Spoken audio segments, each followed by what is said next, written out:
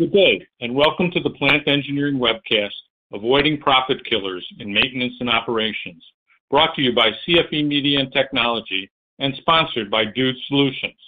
I'm Kevin Parker, an editor with Plant Engineering Magazine. Here are some tips to help you get the most from today's webcast. If you're experiencing issues with your slides or audio, refresh the browser or click the Refresh Media button directly under the presenter's headshot. You can control the volume of this webcast by adjusting the volume on your computer or on the webcast platform. If you are having technical problems with audio or the slide presentation, click on the question mark at the top right-hand corner of your screen to access a list of system checks to try before contacting an online technician. If you do need a technician, type a message in the Ask a Question box and someone will get to you as quickly as possible. Type questions for our speaker in the Ask a Question box on the left-hand side of your screen. The live Q&A session will begin after the presentation concludes. Today's webcast is being recorded. You'll receive an email within a week with the link to the on-demand event. To download a certificate of completion, a PDF copy of the presentation, and additional resources, use the Event Resources tab on the left-hand side of the screen. Those documents will also be available with the on-demand version of the webcast. You can also learn more and register for the Dude Solutions virtual booth visit located in the tab on the top of your screen. I'm now happy to introduce today's presenter, Paul LaChance. Paul LaChance has devoted his career in support of optimizing maintenance teams by enabling data-driven decisions and actionable insights. He wrote his first CMMS system in 2004 and has since designed and directed CMMS and EAM systems. A regular speaker at national trade shows, he's been featured at IMTS, FabTech, and SMRP, and been published in industry magazines. He currently serves as the Senior Manufacturing Advisor for Dude Solution. Paul, thanks for joining us today, and please go ahead. Thank you, Kevin, and it's an honor to be here to present today, Avoiding Profit Killers in Maintenance Operations. The agenda we're going to go through today, talk about what a maintenance professional, how maintenance professionals help with profitability. What are some best practices and methodologies we can use to help that process? We'll touch on the pandemic and how that has shaped the future of maintenance operations, and probably most importantly, how can you get started? This is a part of a three-part series, with this being the middle pillar around best practices and methodologies. We'll be able to provide links for the software and technology and/or the future services one we'll be doing today. So let's start off by a discussion on what do maintenance people do. There's this legacy perspective. And when I first got started in my professional career around manufacturing and maintenance operations, this seemed to be the common description of maintenance people just simply were there to fix broken assets. They kind of came out of their basement office, grimy. Nobody's happy to see them because there's probably downtime involved. And they would fix their thing and they'd go back off. And totally an underfunded cost center, really in their own silo. And most egregiously sad, in my opinion, is an underappreciated part of our organization. Fortunately, this has changed. And today, in the modern perspective, and I think this will be here forever, is maintenance people are just as responsible for organization's success as anybody in the organization. Increased organization and production capacity, they really can help drive improvements to that. Maintenance people are integrated with many departments, including production, and engineering, and finance, and IT. And they're just as much responsible for profitability as any other part of an organization. For example, let's just say your organization needs a 10% increase in production to match demand. And I understand there's probably a lot of you on this call today who are in the opposite situation. So you could translate this to maybe you need to try to control costs, and you're trying to figure out how we can eke that out better through maintenance operations. But if you do need to have a 10% increase in production, one of the common ways people think to do that is you run more shifts, you expand your production line, you're going to add more assets, people, run more hours in the day so that you can meet up with that demand. there is just as good an option to increase your uptime from an arbitrary here 89 to 94% and get those same benefits and that same value and match that demand a heck of a lot easier and less expensive on your organization. So maintenance people are really, in many ways, the unsung heroes of your organization that come in, not only save the day when they're fixing some critical downtime, but help you really be a more lean and efficient organization. Just a bit about Dude Solutions here. We've been around we just celebrated our 20th birthday. There's about 500 or 600 in our organization, really around the country, around the world now, with a total focus on maintenance-related operations. Today we'll be featuring our Asset Essentials CMMS EAM solution. If you want to know more about us, there'll be links to reach out later.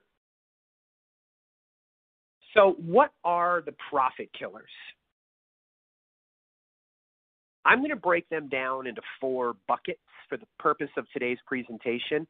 Labor, it's all about overtime, which is a big profit killer. But there's also things like an improper balance of work or not having the right people or right contractor for an appropriate job, ineffectiveness. Parts, the dreaded stockouts, or otherwise known as missing that critical spare part when you have downtime. That is a really big profit killer, and you really want to avoid that. But there's others like poor ordering, poor management of parts, loss, missing, and theft. Asset-related profit killers with the king and queen of all, downtime, unexpected, unplanned downtime. But there's also poor quality or scrap and rework. Too much energy usage because of poorly maintained assets. And another one that can be really killer is premature retirement of your assets. And finally, compliance, so fees and fines, insurance hikes, bad will because of that. I'd like to start with our first poll of the day today. You will see on your screen a poll question, which I'll read you while we're doing this. If you could take a moment to answer this, whether it's labor, I think you can do any or all here, overtime and proper balance of work, or parts that we stock outs, or assets with downtime being the king of that, or compliance-related issues. Which of these has impacted you the most? So we're going to go ahead and let people take another couple of moments to start to answer these questions.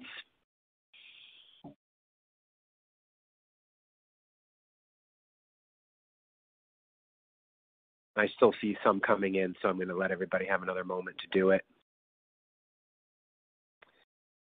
Okay, I think we probably have enough time coming in here, so we'll go ahead and show these results to the audience.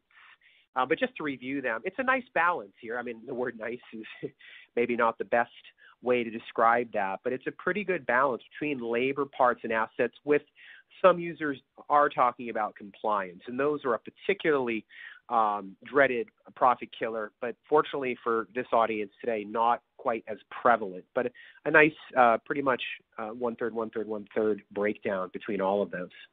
Okay, so I'm going to go ahead and continue with the presentation. Thank you for taking that poll. So industry statistics, I'm not going to read every one of these stats on this screen here, but it is absolutely proven that organizations that properly deploy a CMMS, computerized maintenance management system, or maybe you can say EAM if you like that phrase, will experience improvements to their profitability, primarily driven through cost reductions. Some of the ones to highlight on here: reliability of your equipment. I mean, you're just making your equipment much more effective. You're increasing by 28% maintenance productivity. 20% reduction in downtime. That right there will pay for CMMS over and over and over again. You can read the rest of the statistics here, and we're going to go through examples of these, but you will see that it makes very much dollars, cents to implement CMMS through the cost reductions. CMMS is really the key to your source, because it's where you're going to get a lot of your information related to your maintenance operations. If you're driving that asset on the left, that old car, and you start to hear a rattle or a shake, or you start to smell something, how are you going to tell? You've got a couple of little dials on that dashboard. The car on the right, you know everything that is going on with that vehicle. You know exactly what the problems are, and you'll be able to diagnose and get a correction on that quicker. That is going to catch catastrophic problems a lot earlier. CMMS acts the same way for the assets within your organization. It's loaded with different metrics and data to help you do this. So today's lecture is about avoiding profit killers through best practices and methodologies. So there are many pains and there are many tools. And I want to be clear about this presentation today. Maybe you are an organization that is already going through a Six Sigma and you want to know more about how maintenance operations can help you with that, or 5S or TPM. Today's lecture is a high-level overall orientation with focus on where maintenance operations might cross over. And I'm going to strongly emphasize that you spend follow-up time researching some of these if you're not familiar with them or you've been thinking about them as we go through this process. It's all about continuous improvement. It's all about lean manufacturing and lean operations. Every one of these will bring you back to that. So we're going to spend a couple moments on several of these with a deeper dive into total productive maintenance. And starting with 5S. 5S is one of my particular favorites. It's a lifestyle thing. I think many of us, especially in this pandemic, we're spending a lot more time in our house, and we have much more. I know me, my attic, my basement, my garage, everything is much more organized. We can carry those methodologies into our manufacturing environment, into our maintenance operations. So it's a methodology to promote a clean, uncluttered, safe, and well-organized workplace. It's been around for a long time, goes back to 16th century. Then shipbuilding is one, but it was popularized by Toyota Motors. You're going to hear Japanese manufacturing industry, automobile industry is behind a lot of these wonderful methodologies and best practices. But it involves these 5 S's: sort, set in order, shine, standardize, and sustain. Sort, just basically removing all unnecessary items from your location, or at least placing them, that's the set in order, in optimal position. You see the screen on the left and you see the screen on the right. Who wouldn't want to be working in that environment on the right? It's so much more efficient. It's better for mind, body, and efficiency to have it that way. Many of us, the same way our garages and attics can get out of hand, our workplaces can do the same thing. So sort and set in order is just get everything organized. Shine, it's all about getting things clean, cleaning and inspecting the workplace, tools, and machinery.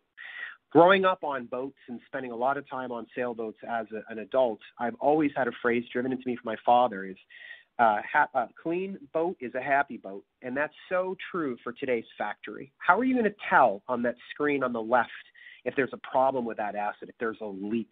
You've got to get things clean and organized and set in place, shine them, so that you can really be more efficient in your operations and especially to identify problems.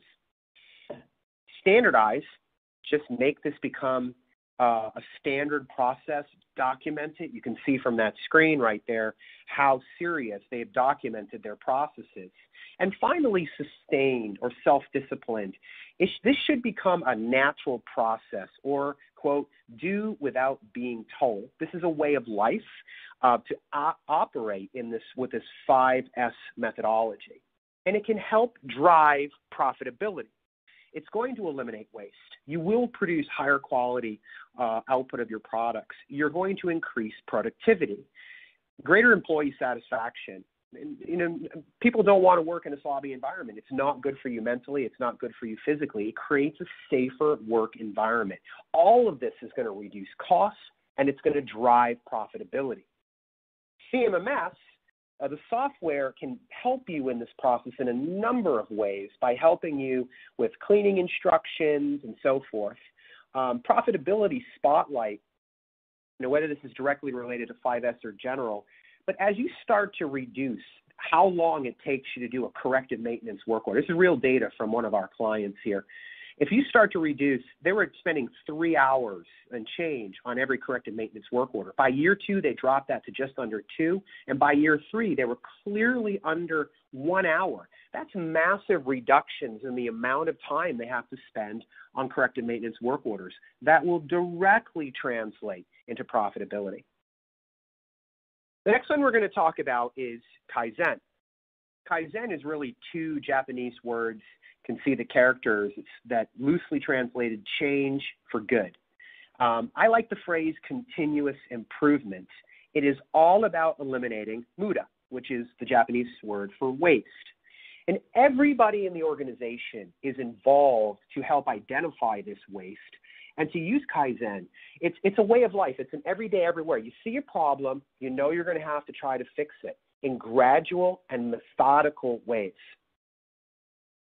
This was also created in Japanese manufacturing. Toyota production system made this popular.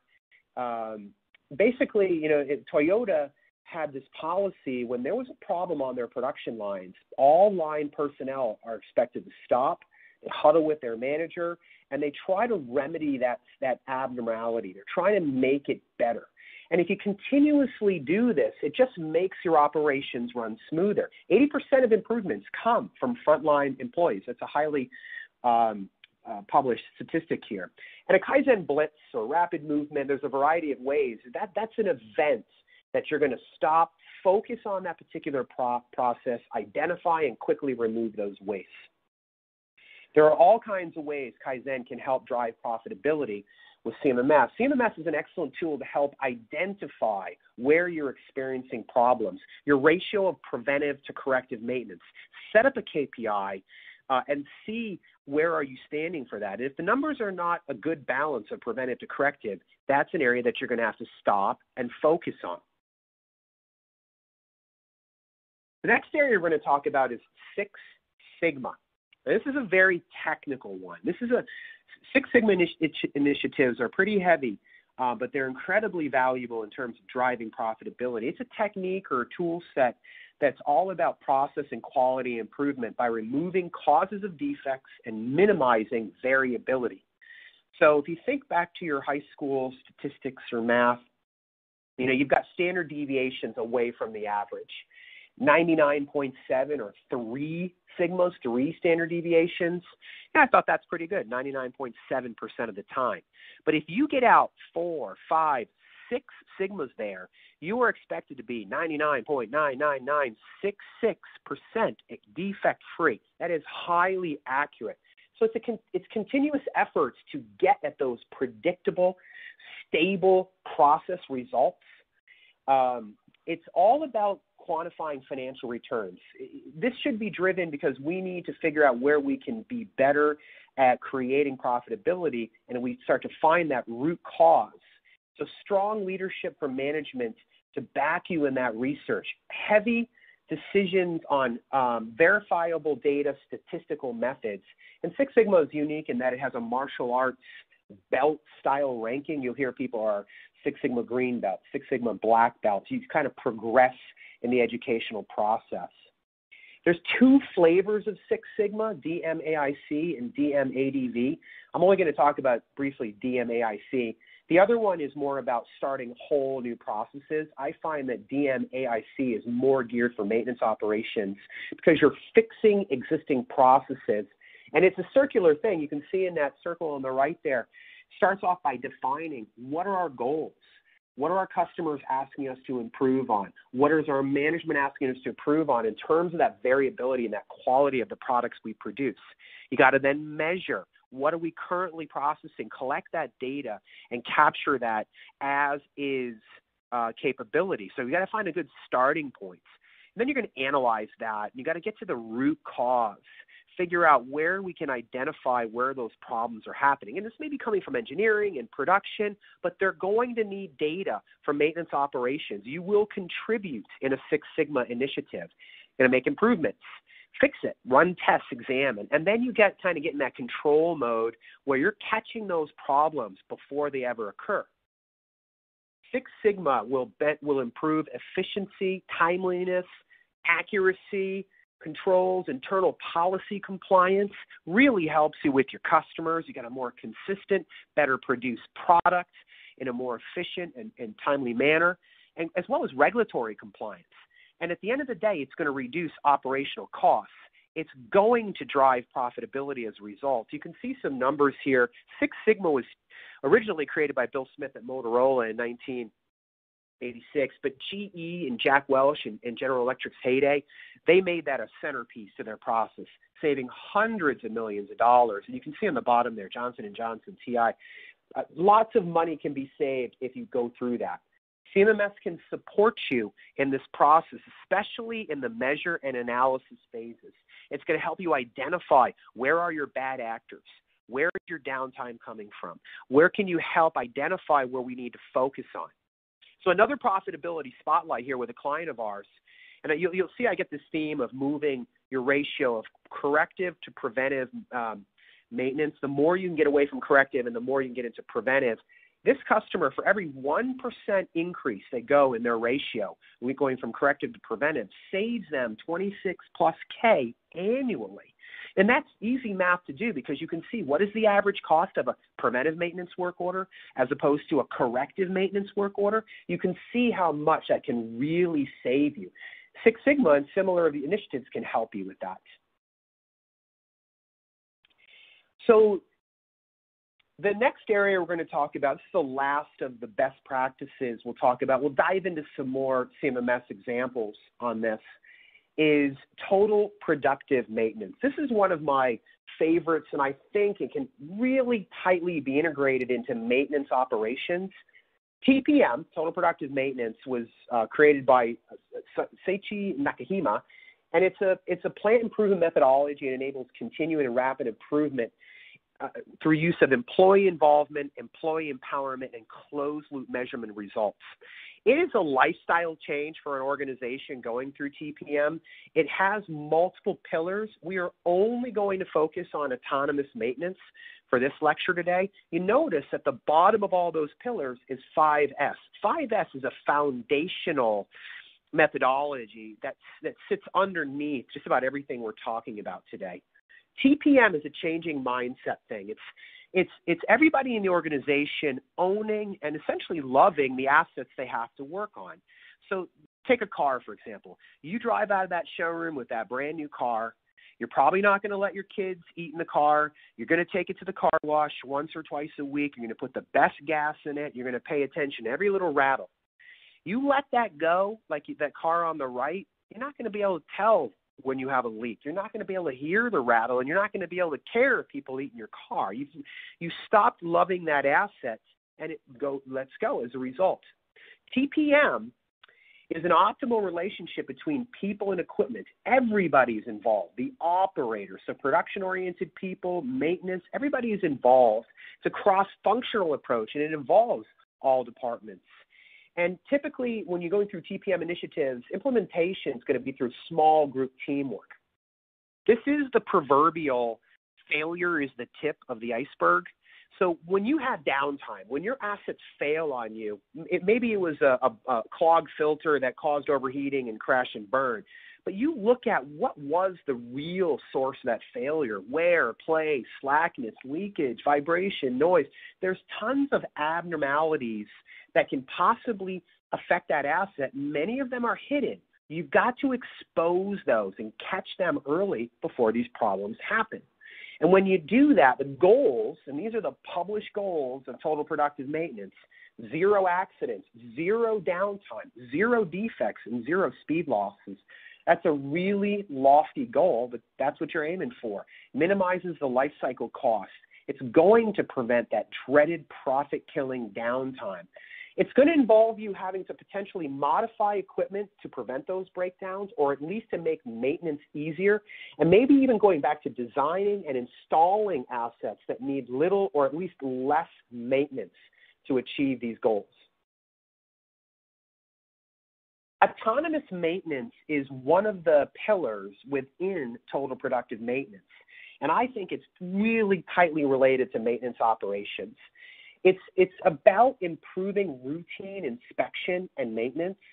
It's promoting early detection of those abnormal conditions, and it's really trying to control those chronic losses, those chronic problems that lead to those profit killers that we've been talking about, especially downtime. It's a collaborative team activity. Not just maintenance technicians are responsible for maintenance in your organization. It's really everybody's responsibility. Production, engineering, maintenance, everybody is responsible for those assets. It also helps develop operating and maintenance skill sets. You're really improving what those operators can do within limits of what you allow them to do. And CMMS is a great way to identify those activities, implement them, create those steps. And we're going to go through some of those examples. So the operator is just like that car we talked about. They own that asset, and they need to have some loving care for that asset. That goes beyond just doing their typical daily processes. So they're going to find it, fix it, and keep it fixed. To find it, inspect and detect small defects, preventive maintenance, PDM, operator care techniques. Fix it, hopefully return it to optimal. And if they can't, then they get it in the loop with the maintenance operations team. And again, we want to keep it fixed. We want to eliminate those chronic problems. So there are some aspects of TPM are you're going to have to do things like get your equipment back to a state where you can really identify when problems are going to happen. That asset on the left, and these are technically the same assets shot from different angles before and after a TPM initiative where somebody went to town on that asset on the left, cleaned it, painted it, everything they needed to do to get it back. It was a total refurbishment. But when you look at that asset on the left, how are you going to tell if there's a leak? How are you going to smell a problem? How are you going to see or hear things? That asset on the right, so much more easier for an operator or anybody to take a quick look and see are there problems potentially developing that will snowball. You also may be re-engineering certain aspects of your operations, changing the cover on this particular belt and gear. You couldn't see the problems in the previous example. You can identify those wobbles, and you can hear and you can see them. So you may be having to take steps like this. You will also be empowering your operator team to perform basic preventive and theoretically corrective actions at the beginning of a shift, daily basic care. It's real easy to set up in a CMMS solution basic instructions to clean, to tighten, to lubricate that your operator staff will perform daily, weekly, whatever the appropriate is. And they can be assigned directly to those individuals. The bottom line is these operators, again, they're just as responsible for quality maintenance and really responsible for catching those problems, those abnormalities very, very early. And having these inspections can really help. They also can take meter readings, usage data, and enter them into your CMMS, whether it's on a browser or on a mobile device. But this data, how many hours does this run? What is the temperature? Whatever the different data or metrics that can be entered daily, whatever frequency, they may trigger both preventive, say you hit a certain number of hours or certain cycle counts, or even corrective. Maybe you're entering a value of a delta on either side of a filter that would indicate a clogged filter needs to get changed. So if you can catch that stuff very early by the operator, fix it. So you're going to inevitably create maintenance requests, possibly directly into maintenance work orders. They're going to show up in your queue as a maintenance operations team so you can address them. But they're going to get in that loop, and they're going to get properly prioritized so that we can get them fixed sooner than later. Again, trying to stay way ahead of those dreaded downtime type situations. Documentation to assist in how you manage these assets can be managed through your CMMS. And basically just a good way to watch and see how well your assets are performing. Have all that data that is available in your CMMS. Set up key performance indicators and charts and look at the dashboards to identify where are those sources of profit killers coming from. And that can be all geared for the appropriate users in the system. But again, you have to really know the root cause of this data and see that at your fingertips and share it with appropriate people. TPM and autonomous maintenance in particular benefits. You're going to stabilize that equipment condition. Basically, you're going to eliminate or halt that deterioration. You see that plain as day with those assets that have been refurbished, and you put that money into and that time into making those, and they're going to last and operate so much better. You're also going to catch abnormalities way earlier, especially if you have that little army of operators that are physically with that asset each and every day to catch those problems. Inspection and maintenance, both for the operator and for the maintenance technician, become a lot easier. And you're increasing skill levels. I think it can be empowering to give these basic chores, tasks, I should say, to your operators at the beginning or the end of their shift. Develop their relationship with that asset to make it be happier, just like the happy boat. It's just so much better, and they get some skill increase out of it. You get better predictability. You're reducing downtime and preserving or stretching the life of that asset. It's not hard to see that doing all these things we're talking about are going to reduce costs, which in turn will improve that profitability. The last profitability spotlight I have here is another client of ours, and you can see in a 3-year period what their overall maintenance operations spend. This came right off their financial statements. Went from $3.8 million down to $1.7 million. That's pretty amazing drops in what they're spending in their maintenance operations through a combination of a well-implemented CMMS system and using some of these different methodologies and best practices that we've talked about today. A couple of final slides here. I always like to talk about the impact of COVID-19, especially as it pertains to today's lecture. And one of the things that I think that we've learned in this pandemic as maintenance operations professionals is the importance of lean maintenance operations, which really can be supported by CMMS. You hear this phrase, doing more with less. How can we be really efficient? And it's not about eliminating jobs. It's about just being really smart with our parts, being really smart with our safety and compliance, being really smart with our work orders management, and how we achieve lean maintenance operations. It has been absolutely critical that you do that in this pandemic. Whether you're busy, you've got organizations that are making PP&E and are much busier than usual because of the pandemic, and then you have all kinds of people that have been unfortunately impacted in the other direction where they've slowed down. Either way, if you're busy, you got to just make sure you're incredibly efficient about how you're doing your maintenance operations, because you want to minimize that downtime at all costs.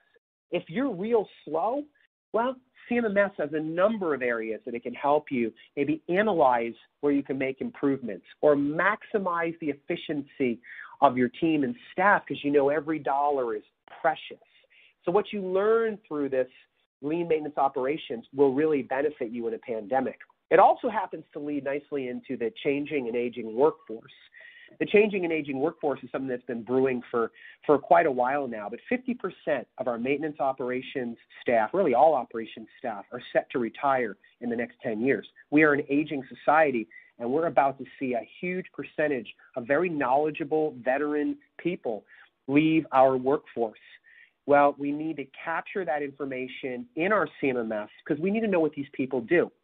Fast forward that to the pandemic, it's really important that you know how to go ahead and perform maintenance tasks.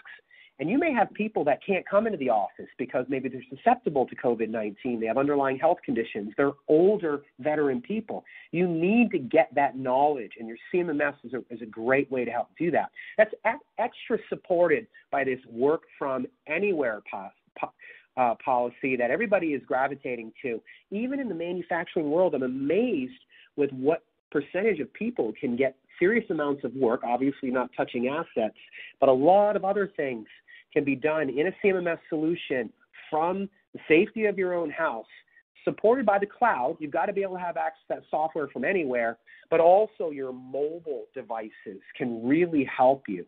So CMMS basically is helping clients in this COVID-19 pandemic, but it'll be helping you in the next curveball, whatever it may be, because it helps support these lean maintenance operations, which is greatly complemented by these best practices and methodologies, which we've discussed today. So in recap and wrapping it up, the spectrum of maintenance operations, that firefighting mode we see in the bottom left, so often we hear people come to our solutions because that's just what they're doing. They spend their days moving from one fire to another. You can move from that firefighting mode and get into that calm, cool, proactive environment through implementing CMMS, especially complemented by 5S and Six Sigma and TPM that we talked about today. The combination of the two just creates a much better environment, which will help drive that profitability. It's a continuous improvement process. I don't want anybody to be intimidated by the lecture content today. There was a lot thrown at you, especially around these different high-level discussions on 5S and Six Sigma. You got to take baby steps on all of this, whether it's your CMMS implementation or how can CMMS help benefit a TPM, autonomous maintenance initiative.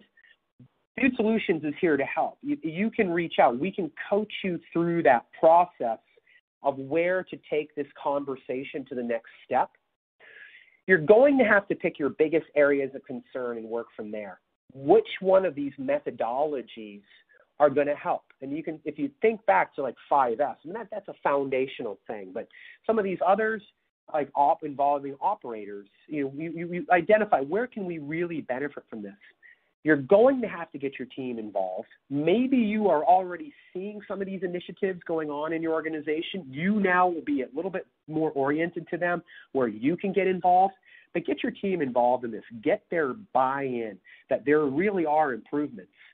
It is a continuous improvement process. Little baby steps create progress, and progress is a really contagious thing. And that's where you'll start to see some of these improvements in these operational efficiency metrics that I have on the screen there. And that's where you'll really start to see the controlling of the costs, which will drive that profitability.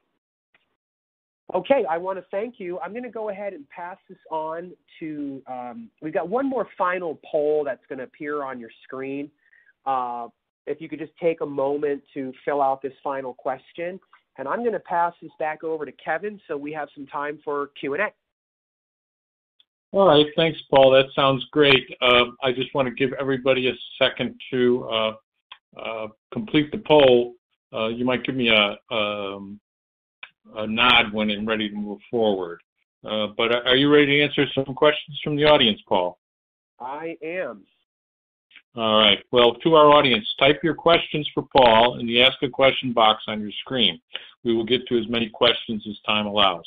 Questions that we do not get today will be posted online with the archived version of the webcast. To download a certificate of completion, a copy of the presentation, and other resources, use the Event Resources tab on the left-hand side of the screen. All right. I'm going to move ahead. I'm not sure if I'm supposed to, but I'm going to. There we are. We just talked about that. As far as questions go, Paul, let's talk a little bit about coronavirus.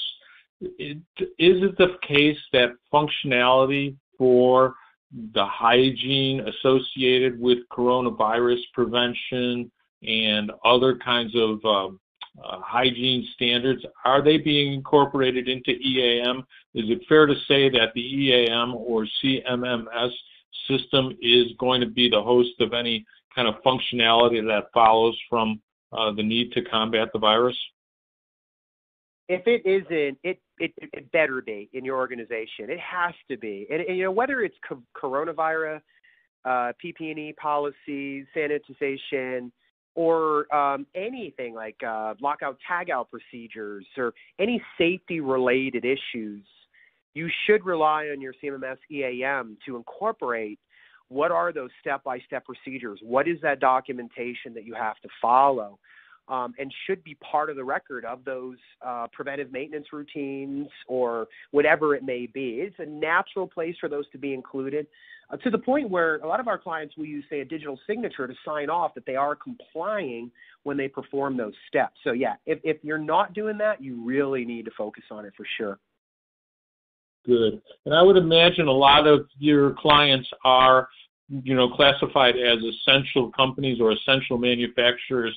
Have they turned to you, or have you had any insight into what kind of changes they've had to undertake to continue to be productive in the midst of the pandemic? I mean, it's certainly true that millions of people are working from home, but I think when you come down to the essential manufacturing steps, it almost by definition that you have people there, right?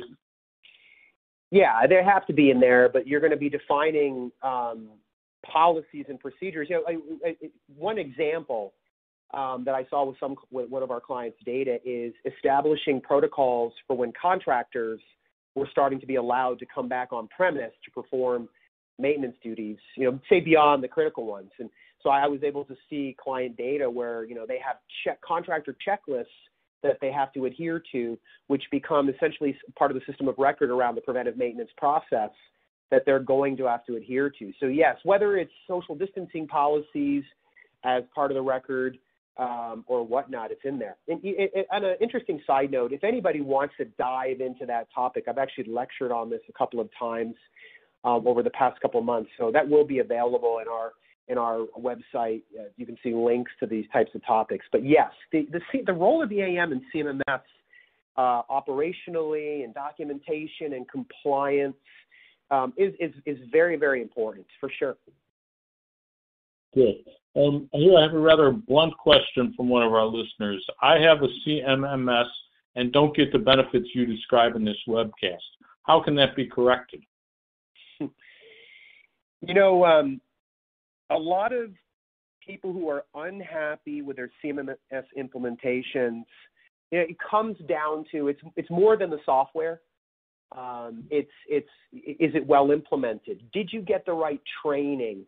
Is the quality of your data in the system supporting your operational needs? Of course, is it a good product? I'm very proud of our product, and I've been around this world for a long time. So you've got to start with a quality system.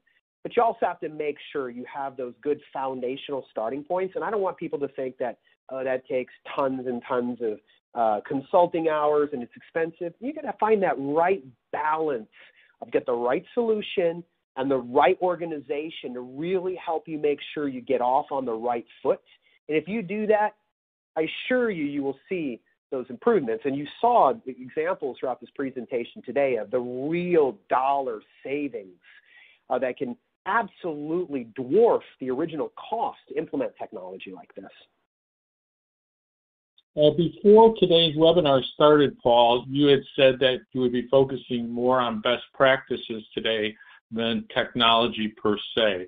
But you did talk about predictive maintenance, and I associate that very closely with a couple of different technologies, one of them being the Internet of Things, and the other being, the growth of analytics use.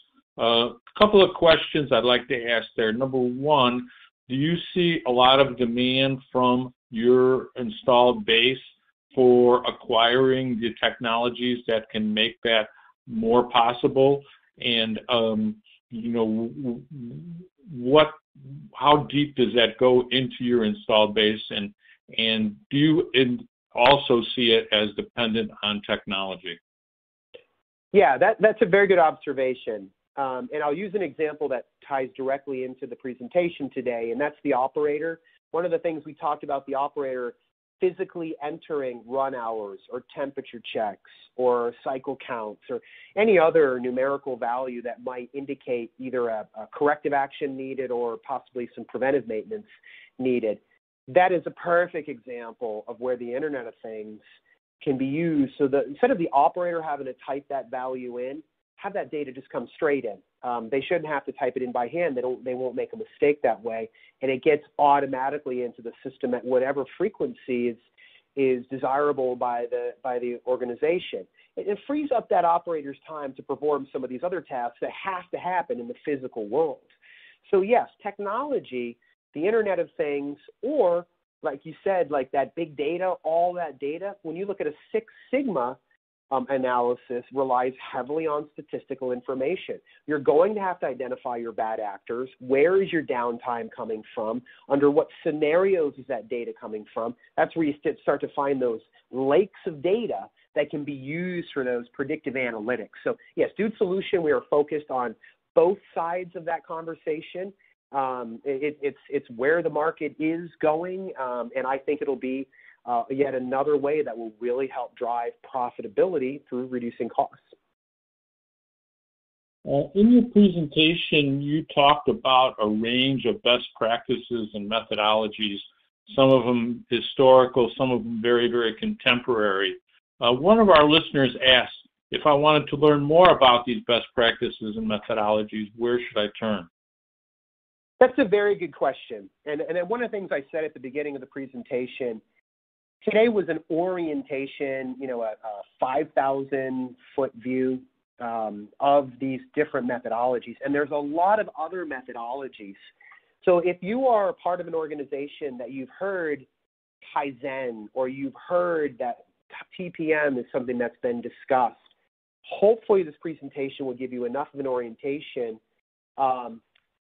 You are going to have to continue that education. And there is a variety of resources. I mean, there is just tremendous videos and websites on how to get started with autonomous maintenance, or the fundamentals of Six Sigma or 5S.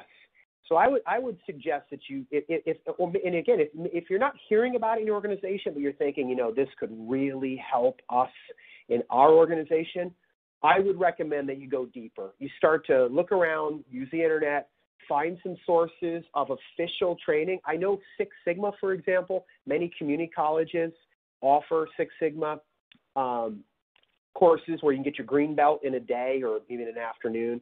And then you can progress through some much, much greater educational steps in that. But you got to go on your own now and figure out where are the best sources, whether it's within your organization or you're going to try to find them to introduce to your organization. But dig deeper, and because it will benefit you. One of the benefits of EAM and best practices, the way you've been talking about, is increased compliance. Is there a defined set of regulatory or regulations that apply in this case? I mean, I think it's always interesting when the need to apply with a regulatory regime is one of the main justifications for investing in an enterprise or other type system. But at the same time, the regulations are very important. What are the ones that you most often run into? Well, by far, ISO, and whether it's the 9000 family, which is really about your quality management, very broadly speaking, CMMS, EAM, is not going to make you compliant. It's going to help you in your compliance journey. And there are certain aspects, like ISO, for example, where you absolutely have to have an automated preventive maintenance process. You won't pass your ISO audits if you don't have that process automated, clearly defined and automated. So there's certain functionality that's absolutely foundational in CMMS. But it's a lot of the other things that are a little bit more nebulous, where when the auditor wants to see a history on something or look at your process around different aspects of your maintenance operations, which will be largely documented in your CMMS solution. Now, you cross over to more specialized ones like FDA, CFR, that type of stuff, where you are going to have to provide more quantitative data in that journey, get into the statistical analysis. There are that. But I think ISO, by far, and a well-implemented CMMS solution, let me say it this way. We have many clients who have come to us because they struggled with their ISO compliance, implemented a CMMS, and it goes night and day better. You hear comments like, As soon as the auditor was with me and I ran through a couple of reports, what took hours in a previous visit from the auditor took minutes because they were able to just show that documentation and show those best practices, show that quality management within their EAM solution. Good. I'm sure you remember the days when, I don't think you mentioned statistical process control completely, and that may be more of an operations thing than a maintenance thing, but you did talk about Six Sigma. And in a way, statistical process control and Six Sigma were really ahead of their time, because now that those were, in some sense, they were kind of semi-automatic or semi-manual processes, and now with the availability of computing power like we could have never imagined in those days, we've got a whole range of analytics that are being made available to us in really all walks of life, from baseball to manufacturing. But I was just interested in if you had any thoughts about the growth of analytics and what that is doing to change EAM and CMMS systems. Yeah, it's an interesting conversation. SPC, and whether it's that methodology or the Deming cycle, engineering process control, lean, and the theory of constraints. There's so many different processes. I have to be careful not to profess to be an expert in any of these, but to know that they are very similar in many ways, because they are around that continuous improvement process. They're all about making those improvements, and many of them do rely on lots of data to make good determinations of both identifying root cause and identifying where we can make those corrections. You can't do that without the data. You can't do that without having lots of data, especially as you get into Six Sigma. So I just think the advent of the way we are able to manage large quantities of data, how we embrace and understand the importance of capturing that data, is just driving a revolution of predictive type capabilities, which just create for the better. They're not simple. It's not a silver bullet magic wand. These things take work. They take analysis. But I think the tools, the availability of the data, as well as the mindset of organizations, because you can look back at those examples from GE and the dollars that they saved. Those are pretty compelling stories, that there is an ROI to go through that. Any of those just made so much easier with the way we can acquire data and manage and visualize data today. Here's an interesting but perhaps dangerous question from one of our listeners. And they're asking, does union or non-union craft make difference in labor costs? I think it's obvious that it probably would make a difference in labor costs. But just anecdotally speaking, with your experience across a broad range of manufacturers, do you find that makes a difference in labor quality? I'm going to be really careful not to answer that question. I think I can say that with CMMS, you're able to measure the productivity of your team, and you're able to measure the productivity of who those individuals are, what those crews are, what those crafts are, what's the source of that labor, be it outside contractor, be it in-house labor, be it in-house non-labor. But to answer the question of cost savings and quality and correlation of any of those, you need to go back to the data and you need to go back to the analysis. And that's where you can rely on a CMMS EAM solution to help spotlight, again, whether it's labor-oriented or it's sources of downtime. It just gives you that tool set to help identify, and then if you can identify, you can make better. Fair enough. One other kind of off-the-wall question in terms of just your anecdotal knowledge. You talked about the connection between the coronavirus and retirement of an aging workforce. Have you come upon any instances where you found people that were retiring simply because of ongoing concerns related to the coronavirus? I personally have not. I wouldn't be surprised to hear that. I will say this. The opposite was happening prior to COVID-19 in that people who wanted to retire, the data is overwhelming that organizations this is pre-pandemic, having a hard time filling those roles, especially of people with the skill set needed to maintain these assets.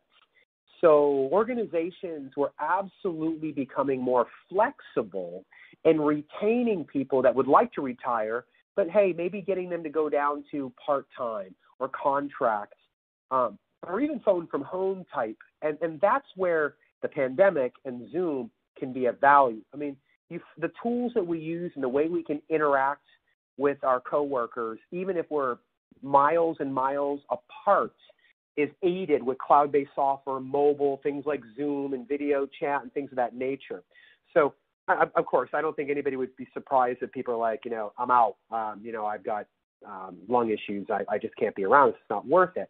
But there's still opportunities for those people with this work from anywhere concept. I think as the pandemic starts to wane, these people will be enticed back into the workforce because there's just not going to be enough people to fill these skilled jobs until we, as a sort of a manufacturing culture and society, start to create those educational opportunities to fill these jobs with the quality, with the people that can do them. It's been very interesting. I know a number of instances where companies have said, even coming out of the pandemic, this has gone so well and everyone has stayed so productive that we're going to continue to allow you, at least to a limited degree, to work from home, even after we return to what will be the new normal, I suppose. All right, the final question is the number one question for any technology or software investment, and that is this following. I've been trying to get my management to consider us getting maintenance software, but I get pushback on cost.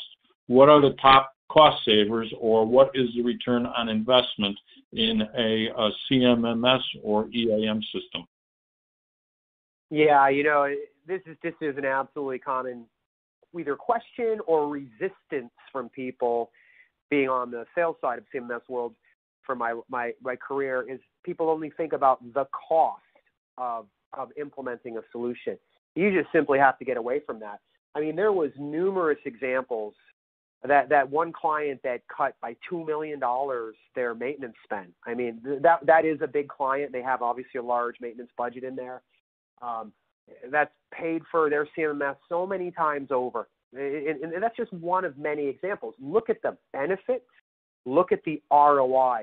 So if you just sort of pick, where is your pain coming from? If it's unexpected downtime that you just really crushed you, or a stock out where it was extending the downtime, and you look at the math of what does it cost you for that downtime, and you compare that to what does it cost for you to implement the CMMS, it is overwhelmingly obvious if you look at the overall benefits, you look at the overall cost savings, and the profitability drivers, the return on investment as opposed to the initial cost. It's really hard for management to say no to a solution like that. And if they are saying no, well, I'd wonder about the future of that organization if they just can't see that math. Well, thanks everyone for your questions today, and thanks to our speaker, Paul LaChance, for sharing his time and expertise. I'd also like to extend special thanks to our sponsor, Dude Solutions, for their support in putting on this event. And now that we're just about done, we'd like to hear how we did. The exit survey will pop up on your screen as soon as the webcast ends. Please take a moment to complete it because we use this information to improve our webcasts. Finally, on behalf of Plant Engineering and Dude Solutions, I'd like to thank you for attending. That concludes our webcast. Thanks, and see you next time. Thanks, everybody.